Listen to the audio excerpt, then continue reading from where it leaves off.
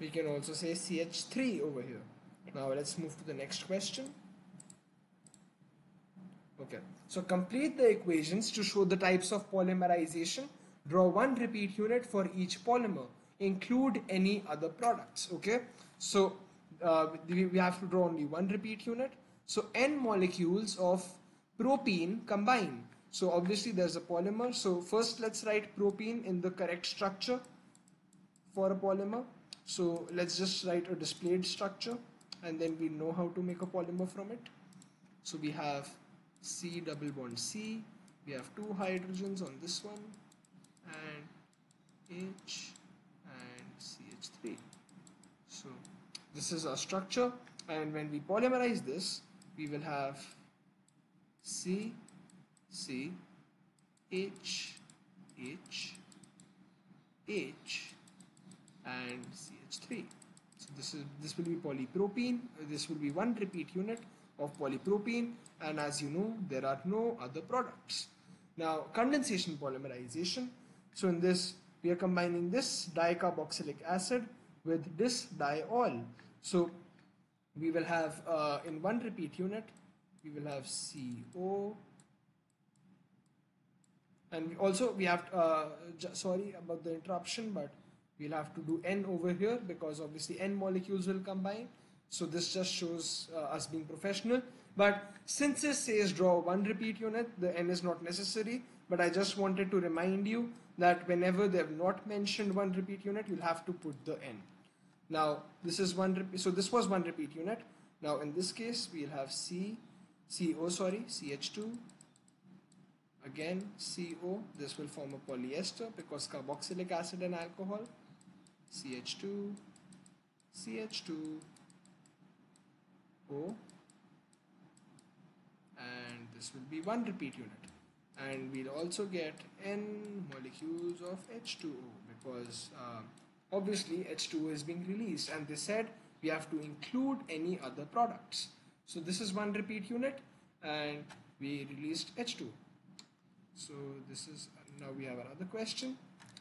Name an example of a synthetic polyester and a synthetic polyamide. So a polyester we know is terylene. I told you to remember the name, terylene, and polyamide, nylon.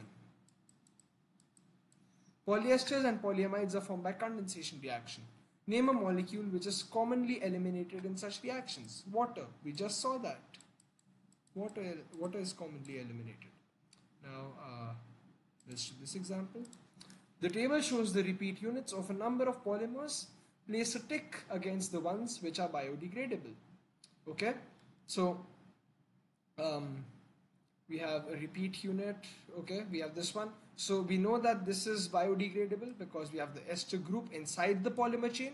So we can have hydrolysis happening. So this will be biodegradable.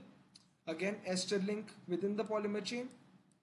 Then, however, in this we do have an ester link, but it is not inside the polymer chain because this is the main polymer chain. This is the main polymer chain, no ester, so I will not place a tick over here because it will not break down upon hydrolyzing. And then for D, we have an amide group, definitely biodegradable because hydrolysis can happen. The amide group is inside the polymer chain, so I'll place a tick over here.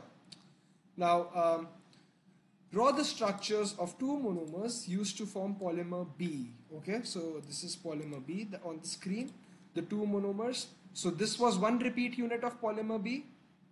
So I'll have to take this as one monomer and this as one monomer.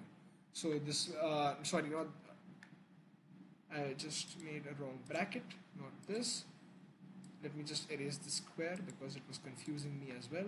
So this will be one monomer and this will be one monomer. So this will be, oh, this is the one we've been doing since the beginning. We actually made this polymer. I made this for you when I first taught you condensation polymers. So this will be the polymer, a very bad benzene ring on my behalf. So I will just write